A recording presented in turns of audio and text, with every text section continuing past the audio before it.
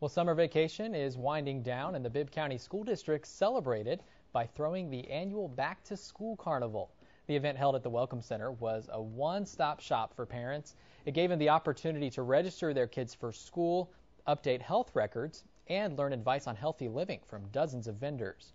We spoke with a local health department official who says this is all part of getting kids ready to hit the books.